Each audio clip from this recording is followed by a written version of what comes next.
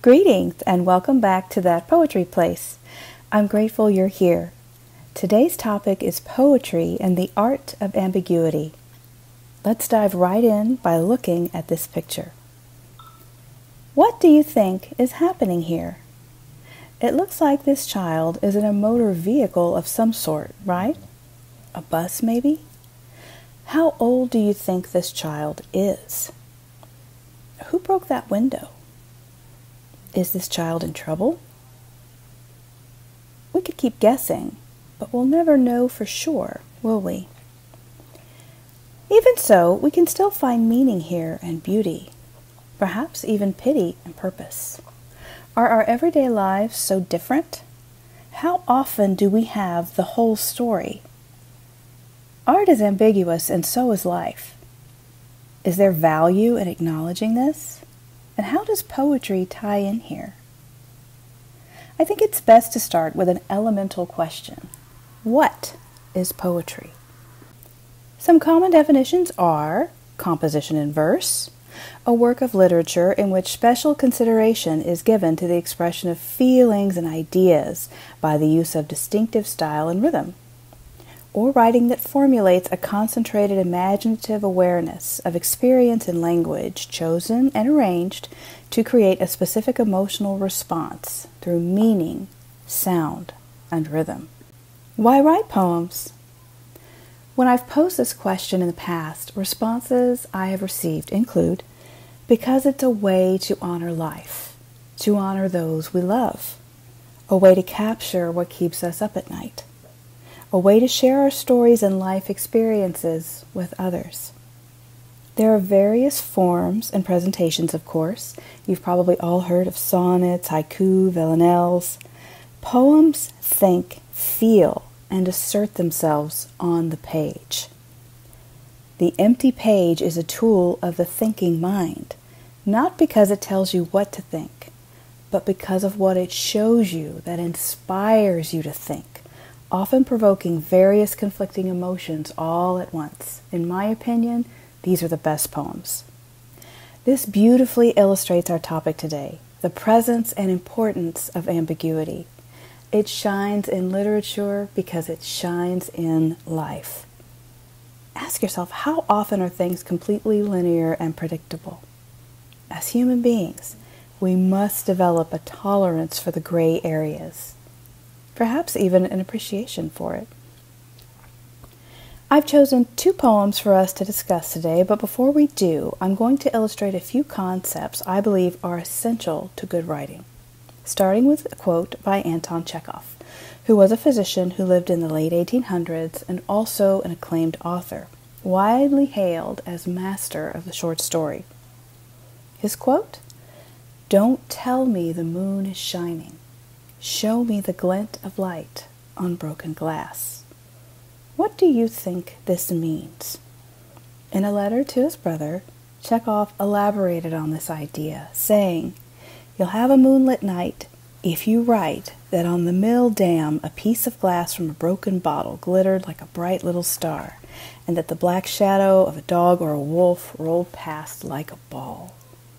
In other words, by simply offering a rich description, you can allow the reader to paint his own picture, to draw his own conclusions. And don't discount the importance of the physical arrangement of a poem on the page. Think of it as a painting of words.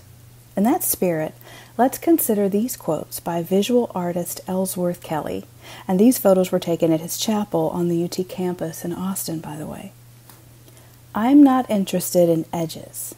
I'm interested in the mass and color, the black and white. The edges happen because the forms get as quiet as they can be."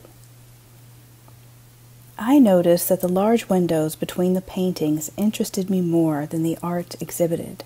From then on, painting as I had known it was finished for me. "I'm not interested in the texture of a rock, but its shadow. I like silence. I want to paint something I've never seen before. I don't want to make what I'm looking at.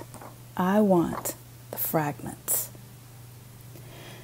So now with all of this in mind, let's go ahead and look at some poems, paying special attention to word choice, visual presentation, and how they serve to illuminate the ambiguity of the moments they're describing. This poem is titled First Sunday on the Ward, Pandemic. I wrote it.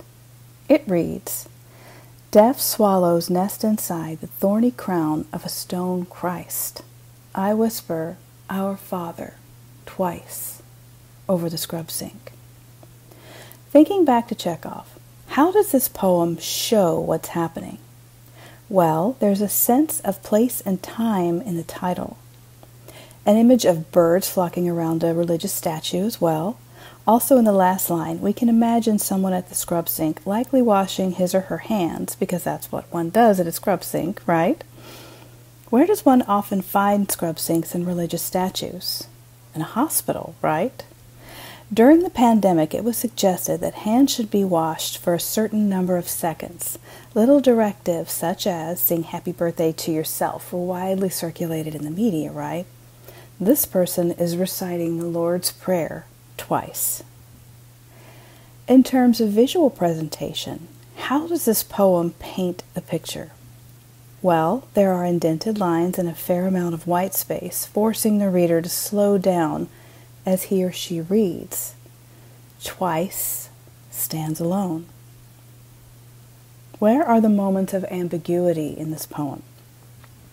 Number 1, Stone Christ. I've had readers ask me whether this paints Christ as a strong, sturdy protector, or Christ as rigid and uncaring, perhaps even absent. Thorny crown. Is this a reference to the suffering of Christ and perhaps a foreshadowing of the suffering yet to come in the pandemic? Or does this reinforce the idea of Christ as an uncaring, stern figure? I might also add that we see in this poem that someone is reciting a prayer. But do we know why? Is it simply something in this person's memory that fits the correct time frame, like happy birthday or the Pledge of Allegiance? Is this person truly praying?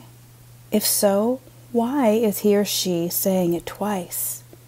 Is this an act of pleading, submission, desperation? Does this person even believe in God? And it's interesting that we looked at quotes from Ellsworth Kelly early on. Kelly was an atheist, but he built a chapel. So we can't always assume what someone's intent is by an action. Now, of course, we can't really know any of these things just by reading this poem, can we?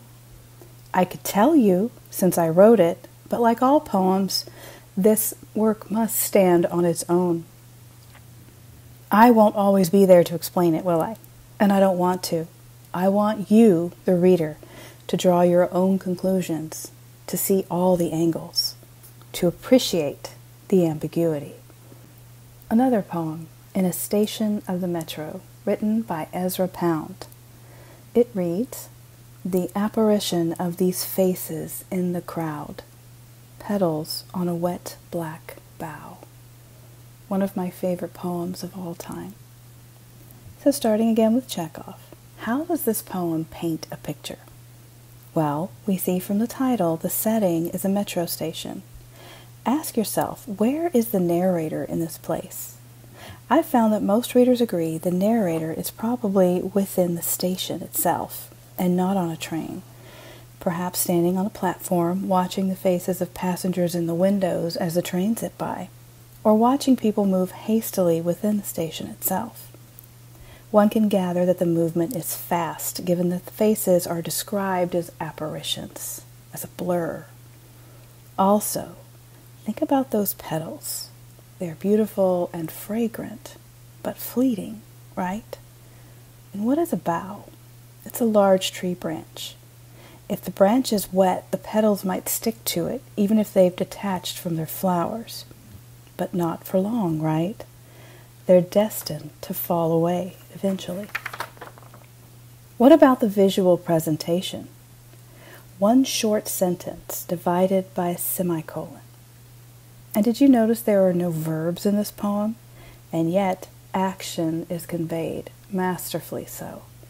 as is a sense of urgency and impermanence. What are the moments of ambiguity? Where is this station? Who are these people in the crowd? Where are they going? Are they leaving or arriving? What kind of tree for the bough? Is there a tree? What color are the petals? As an ER nurse, I always think of this poem as a metaphor for a busy hospital, and especially during COVID surges. Sometimes it feels like my patients are apparitions. They zip by me as I treat and stabilize them. There are so many of them. It hurts my heart to say it out loud, but sometimes I barely remember their faces because I simply can't keep up. And this applies to staff too. So many have come and gone, but they become like ghosts as well. Perhaps all of life is like this. As Joseph Conrad said, we live in the flicker. I could go on, read you poems all day. But what I would really like for you to do is think about these two poems that we've just looked at. Reread them. Ask yourself those questions. What are the answers? Where do you find the ambiguity? Are you comfortable with it? How do the poems speak to you? I would love to see your responses in the comments, or you can reach out to me directly as well. Again, I thank you all for your time and attention. I hope you found this information valuable, and I hope we'll see you again in future episodes. Thank you.